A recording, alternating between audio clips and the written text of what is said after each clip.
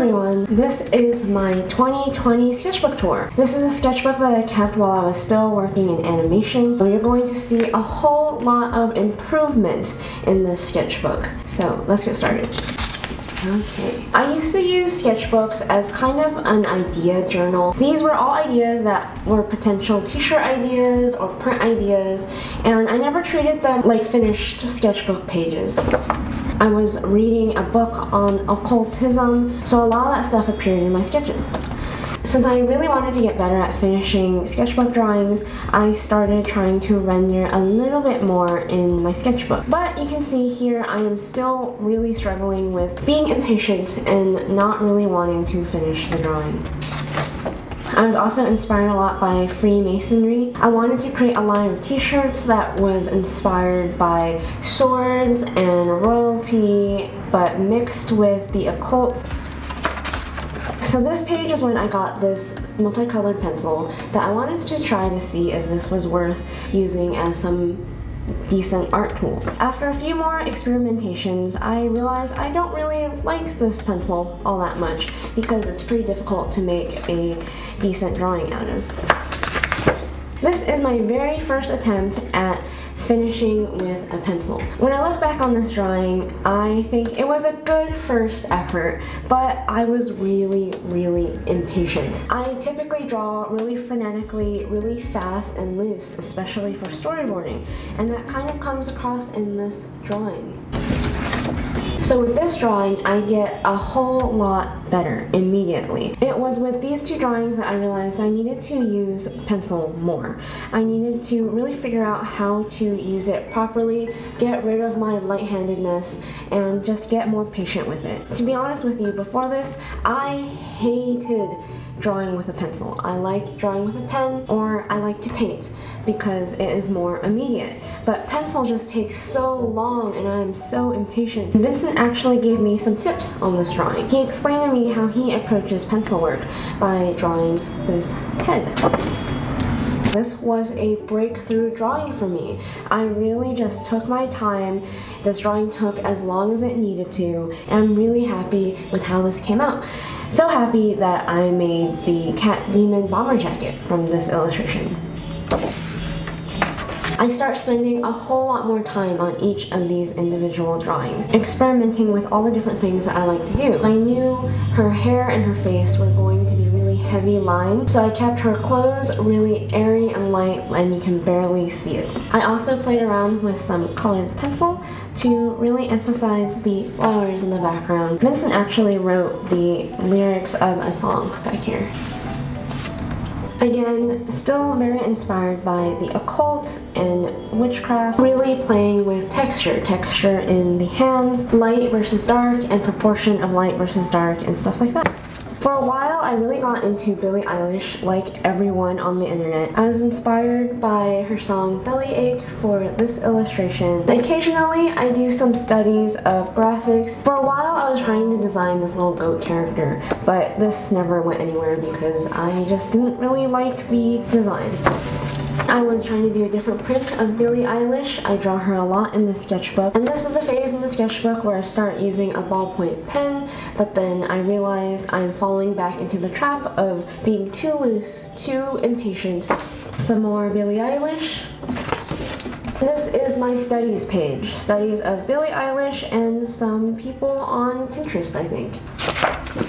Some more ideas for t-shirts that never went anywhere. I fluctuate between being really impatient and never really finishing my sketchbook drawings, which I try not to do these days. This was just an idea for an illustration that, again, never really went anywhere.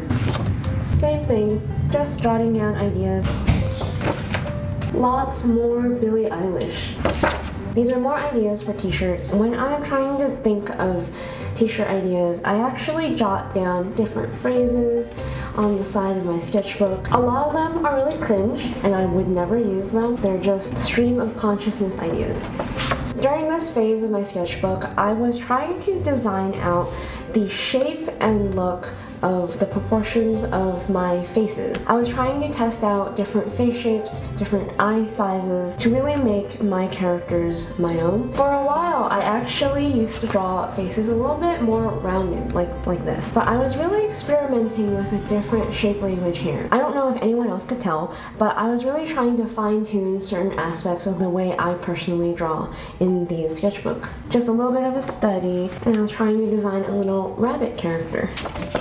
More potential t-shirt designs. Whenever I mess up a drawing, sometimes I like to put a post-it note on top because it's thin enough where you can kind of see through it to the drawing underneath, and I will correct the drawing as best as I can. I don't typically like full-bodied characters in a t-shirt design because it just doesn't read so well compared to a portrait or symbols and stuff like that. I was really inspired by ghosts here, and I was thinking a really neat t-shirt design would be a ghost-like character screeching or screaming with bang bang bang in the background as typography. Some more t-shirt designs that I really didn't spend too much time with. Just a portrait with some typography around the portrait, whereas I imagined a whole maybe paragraph or phrase overlaid on top of the drawing of a person. So it's a little bit busy, doesn't really work, so I just moved on. By this point, I really nailed down the kind of facial anatomy that I specifically wanted to use. I had finally gotten used to these proportions, and I was really happy with this drawing. The story behind this drawing was in the same occult book that I was reading at the time. There was a story about bad omens and black chickens, so I basically illustrated that story. Birds flying to the left in movies and literature and imagery is typically a bad omen as well as a black chicken. So I imagined something like a ghost floating through the world holding her pet chicken. This piece was inspired by a chapter in the occult book that was talking about numerology, and I wanted to do something a little bit flat and a little bit graphic. Proportionally didn't necessarily make sense. Think Audrey Beardsley. I basically just wanted to play around with curves and a more graphic approach to drawing a figure. She's inspired by Neptune and the number 9 in numerology, so there are 9 flowers, there are infinity symbols on her dress, and a cube has 9 sides. I really loved this drawing when I had finally finished it. It basically was a culmination of all the torture that I put myself through with using pencil. I am really proud of this one. This is also inspired by a story in the occult book. If I remember the story correctly, it was about how burying a cracked pot in the ground is a ritual in a way kind of like magic to get what you want. The spiral represents the brain and the human mind, and I thought it'd be neat to have nails poking out of the pot. To represent Earth, I added sand coming towards the viewer and fungus and frogs.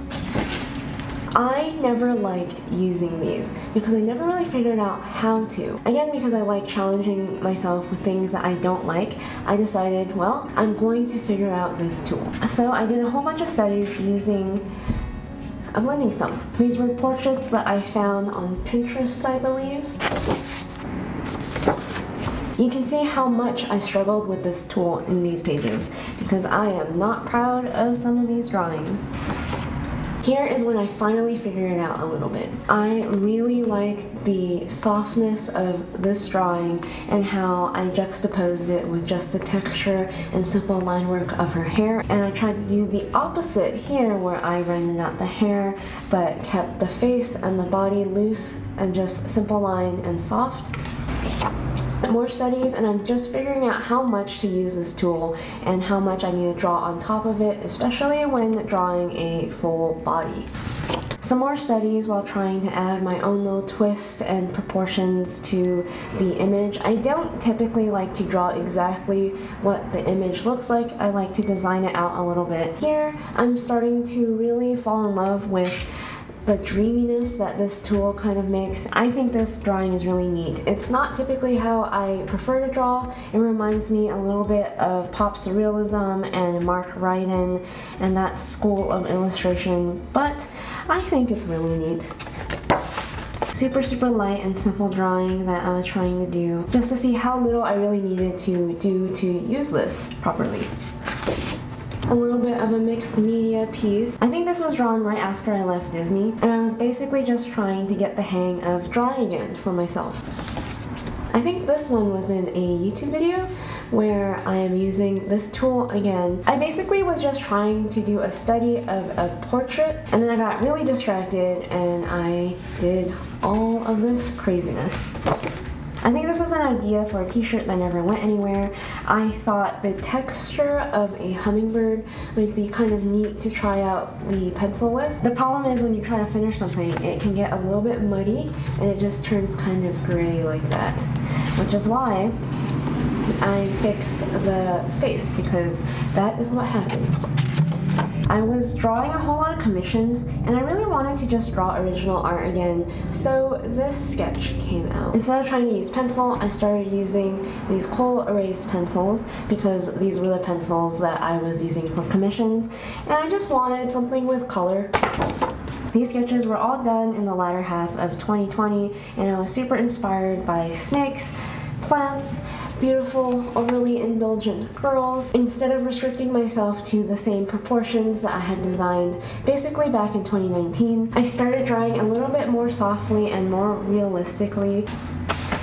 And that is it for my sketchbook flip through. That was a 2020 sketchbook tour. I have already started a new sketchbook. I'm excited to show you this when it is done.